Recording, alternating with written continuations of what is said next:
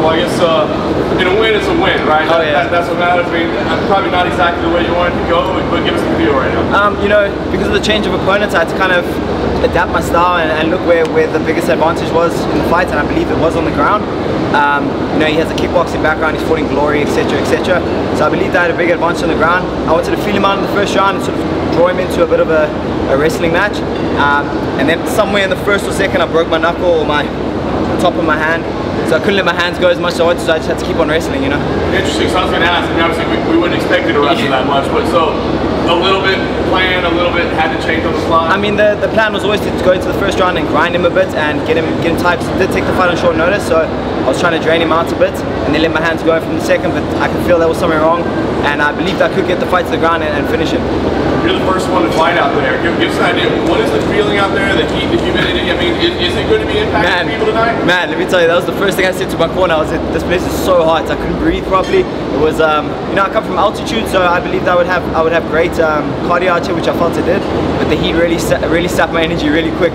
So I just had to like bite down and keep going, you know. Well, like I said, you got the win. That's what matters. What's next? I mean, it sounds like you may have to heal up a little bit. Yeah, I'm gonna go home and see what happens with this. Get my doctor to check it out, and then we'll speak to my management team and we'll go from there. Well, I see your takedown was hard to get than you thought. Once he's in, the problem than you thought. Yeah, really was. I mean, I knew he was 6'1", I'm 6 foot, so I figured I needed to only pick him up a couple inches, you know, and put him on his back. But he was a lot taller. He felt a lot taller than 6'1", so you know, his length really did play a difference. Besides that, was anything else that surprised you? He was strong. He was a strong guy, you know. I mean, he's 22 years old, so I'd expect him to be strong. So yeah, I mean, man, in this game you have to adapt. You can't just go in and think that your game plan is going to go the way it works, the way it is. But I just had to adapt in the fight, and you know, the end result's the end result. It was about 2 weeks that you had noticed the training.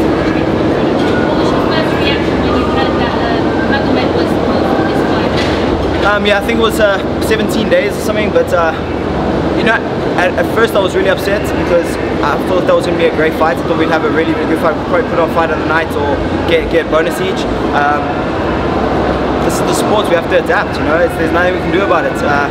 If it happens in the next fight, I have to do the same thing and adapt. You just look at the opponents and go from there. Is he someone that maybe you would like to fight maybe later down the line? Sure, of course, you know, there's a bunch of guys that I like to fight, you know.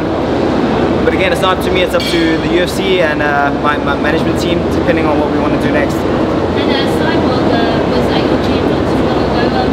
What was it like having her there training? It was awesome to have someone like Cyborg just in South Africa, you know. We don't get many superstars in South Africa, you know, it's quite a far place. So it was amazing to have her there and for her to share her knowledge and for her to see what kind of talent we have in South Africa. You know, we got my friend JP Bass, who's right there on the cuff of getting signed to the UFC, and when he gets in here, he's going to shake up the bantamweight division for sure. And was it like being, you know, one of the only people from South Africa in the UFC? Was it like to be able to wave the flag here in Abu Dhabi? It means everything to me, you know. My country, we're going through some hard times at the moment. We're going through a few tough times, and my message was to say, you know, we're South Africans, let's pull together and let's stop killing each other. Let's band together and let's bring the country up rather than bring it down. Did you see UFC maybe, obviously, you know, there's a lot of African champions now, a lot of tennis people from Africa. Do you see the UFC going to Africa anytime soon? I really hope it does, you know. Like you said, we've got a bunch of guys with African heritage, and you know, if we bring it to Africa, I'd love it for it to be in Cape Town, my hometown.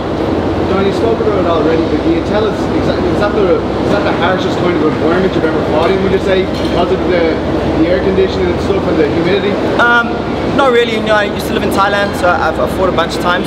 I think because it's MMA, you know, and wrestling and the heat and the grind, it does get to you, and especially after weight cuts and stuff like that, you know, trying to keep hydrated in this heat's really tough. So, like I said, you have to adapt and evolve, you know. First South African to go 2-0 in the UFC, won a race fighting out of South Africa. What do you attribute that to, and what do you have for youngsters in South Africa? Something nice. Hey, you know, I'm part of the new generation. My coach Richie Kwan, you know, he's the man. You know, we've got a team of killers at Coach One University, and all we need is that little bit of attention and a little bit of opportunity to get into the bigger shows and get some eyes on us. And that's all we need. We've got killers in South Africa. When would you like to get back in there? It all depends on what's going on with my hand, but you know, hopefully early next year, maybe the first, second card of next year, but as soon as possible. Yeah, thank you guys. Yeah! Boy, man.